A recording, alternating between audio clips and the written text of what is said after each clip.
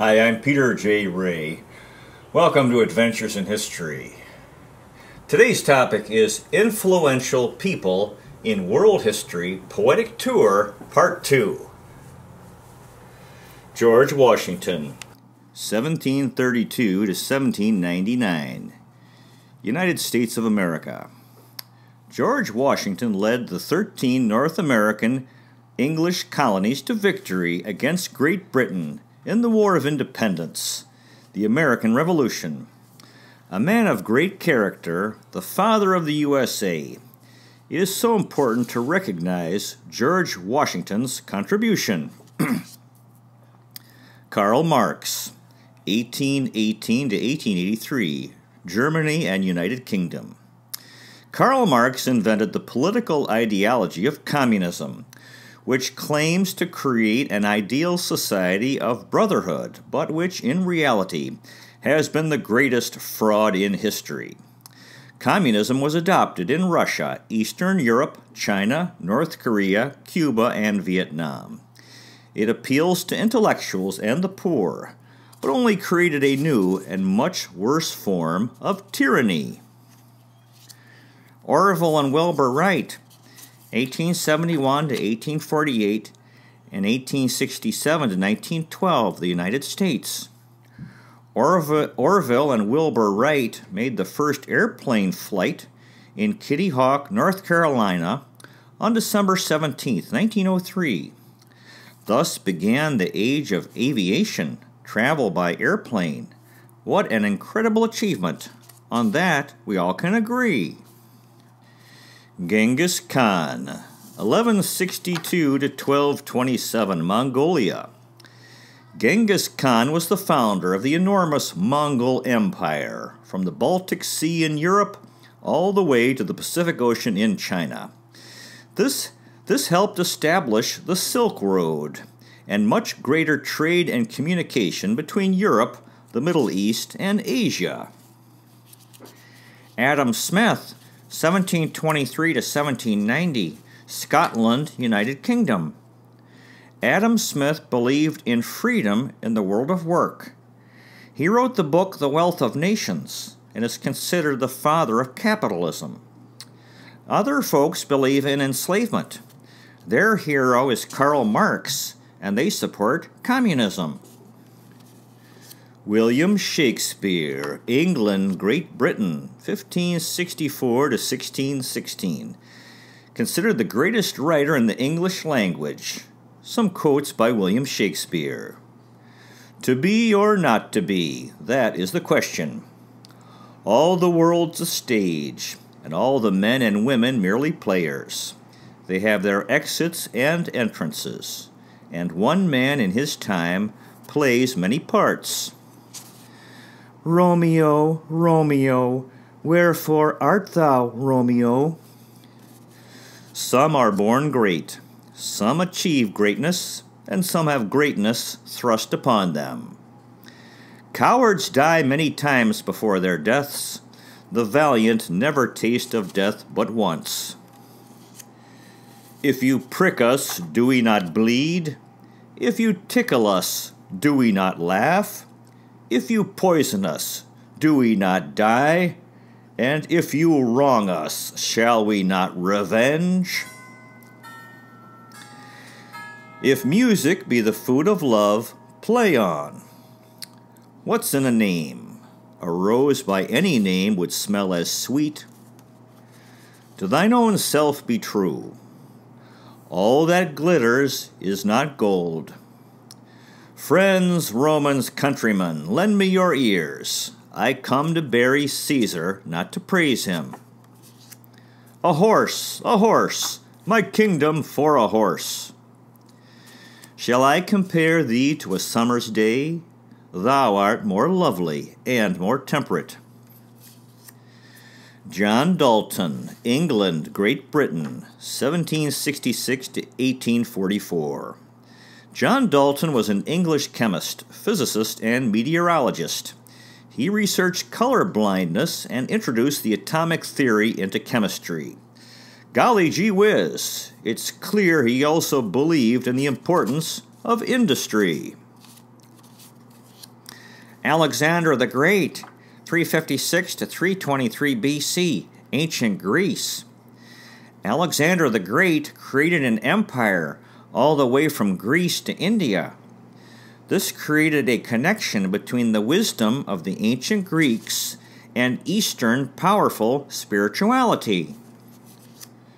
Napoleon Bonaparte, 1769 to 1821, France. Napoleon Bonaparte created a French empire while conquering most of Europe. He changed the world by spreading the ideals of the French Revolution: liberty, equality, and fraternity. His contributions to the world were humongous: meritocracy, equality before the law, property rights, religious toleration, the end of rural banditry, and encouragement of art and science. Napoleon Bonaparte was truly one of the greatest men in history.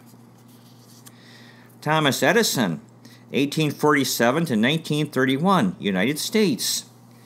Thomas Edison was America's greatest inventor.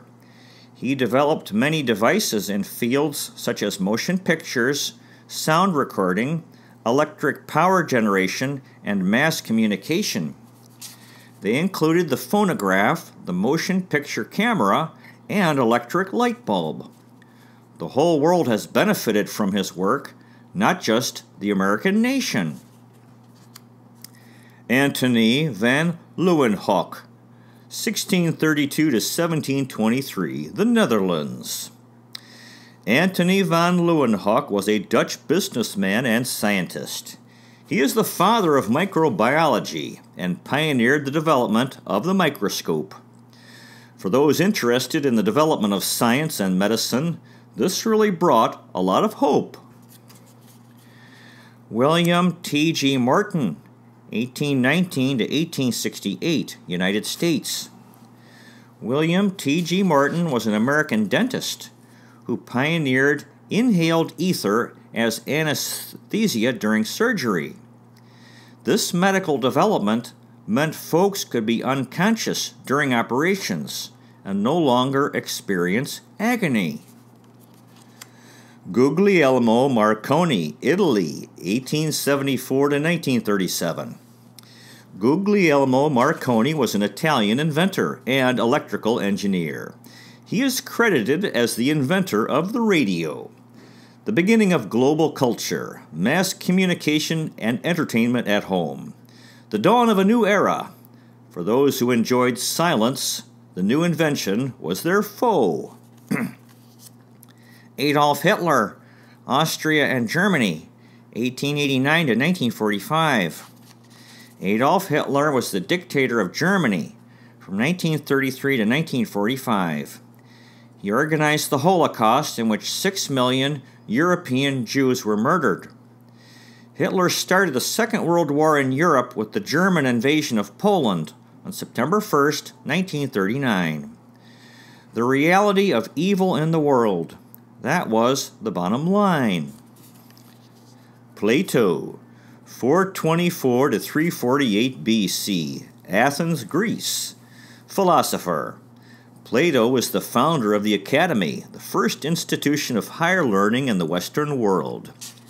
He was a student of Socrates and teacher of Aristotle. Some quotes by Plato. He who is not a good servant will not be a good master. Knowledge, which is acquired under compulsion, obtains no hold on the mind. If a man neglects education, he walks lame to the end of his life. Good actions give strength to ourselves and inspire good actions in others. Beauty lies in the eye of the beholder. Good people do not need laws to tell them to act responsibly, while bad people will find a way around the laws. Never discourage anyone who continually makes progress, no matter how slow. Do not train a child by force or harshness, but direct them to it by what amuses their minds, so that they may be better able to discover with accuracy the peculiar bent of their genius. Oliver Cromwell, 1599 to 1658, England, Great Britain. In the struggle for democracy in England, Oliver Cromwell led the Force for Freedom, the Army of Parliament, to victory against the army of King Charles I in the English Civil War. Sadly, Cromwell later became a dictator himself. He developed a love for power and, tragically, wanted more. Alexander Graham Bell, 1847 to 1922, Scotland, Canada, and the United States. Alexander Graham Bell was a scientist and an inventor. Both his mother and wife were deaf. This led him into research on hearing and speech, which resulted in his experiments with hearing devices, which culminated in his invention of the telephone. In the communication revolution, this was the greatest milestone. Alexander Fleming, 1881 to 1955, Scotland, United Kingdom. Alexander Fleming revolutionized medical care when he discovered the bacteria killer, the world's first antibiotic, the miraculous penicillin. This wonder drug has saved and is saving the lives of millions of people around the world. This has meant the destruction of the ancient scourges of syphilis, gangrene, and tuberculosis. Truly an incredible wonder of modern medicine. John Locke, 1632 to 1704, England, Great Britain. John Locke was a philosopher and one of the most influential Enlightenment thinkers, and he was a major influence behind the U.S. Declaration of Independence. Some quotes by John Locke.